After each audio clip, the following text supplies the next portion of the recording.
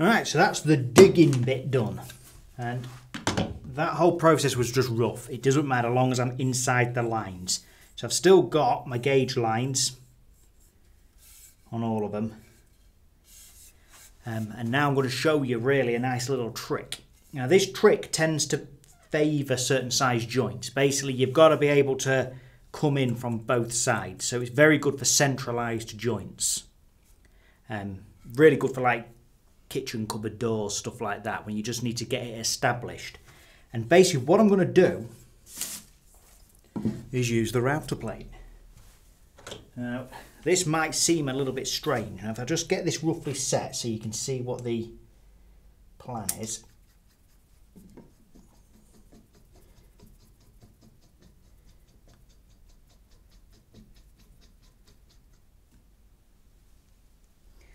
So what I'm basically going to do is come in from above and just scratch it out as deep as the plane will let me. So I've probably got the best part 3/4 of an inch on that, maybe a little bit more of depth that I can go.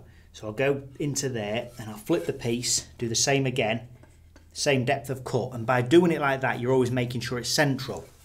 Now the fact is you're not going to get deep because you're limited before you hit here. So that's your depth that you're limited.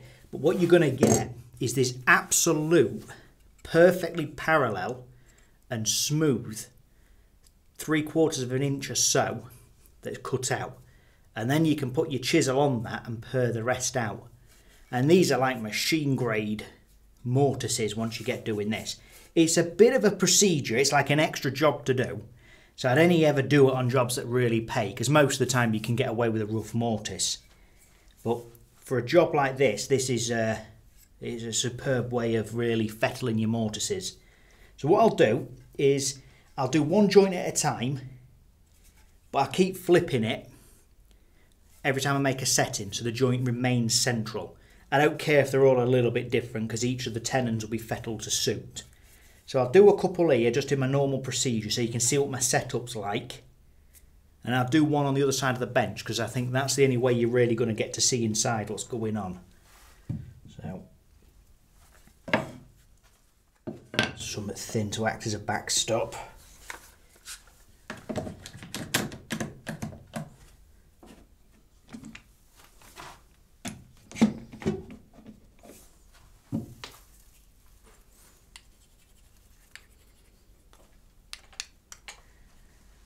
When you see this done, you'll probably agree with me that there's probably a bit of a gap in the market for a tool dedicated for this. You know, some sort of, I mean, you could probably just make a modification to one of these, some sort of long-nosed bloody router cutter. That'd be really handy.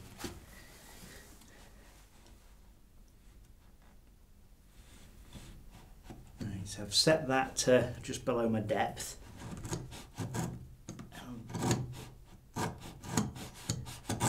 Basically just using it as a router plane.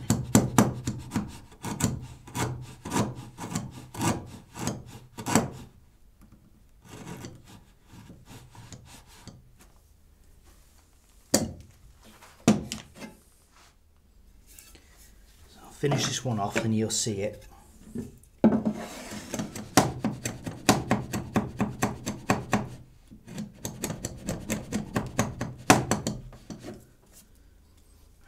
inch more off that one.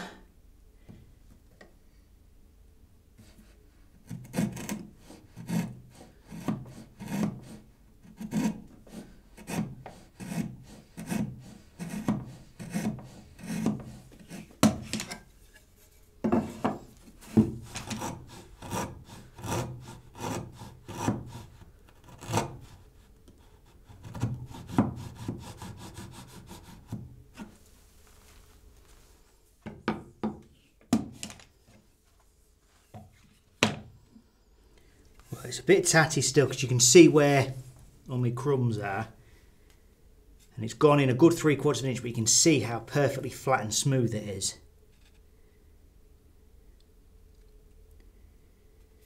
So there'll be a bit of fettling.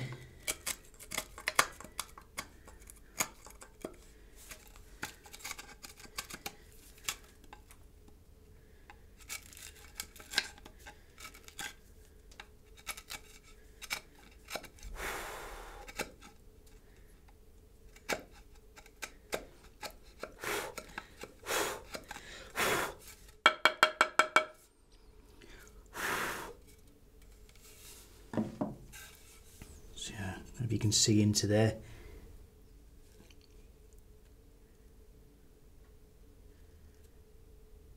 So what I'll be able to do now is reference my chisel on that flat face and just pare out the remainder.